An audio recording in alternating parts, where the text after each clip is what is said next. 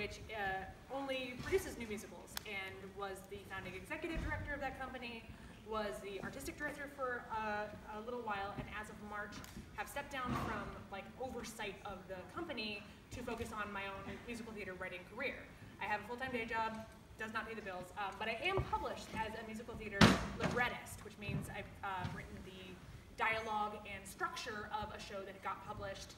It's a show intended for community theater and high schools about a bunch of math nerds trying to go to a national math competition. It's mostly girls like that.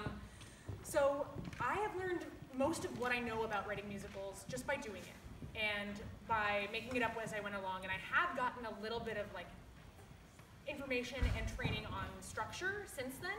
And so I want to share a little bit of just what you would think of if you were going to go into writing a musical. So we're going to do this together. We're going to write Reunion the Musical here together. I'm going to need you guys to help me out. So we need a protagonist, and I have one in mind, but if anybody has a really great idea, speak now or forever hold your peace. All right, Bobby Schmitz it is.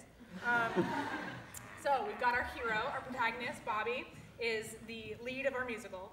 So first number of a musical needs to kind of set up the world and introduce us to what the feel of the show is going to be, what some of the environment is, and who our lead is at that time.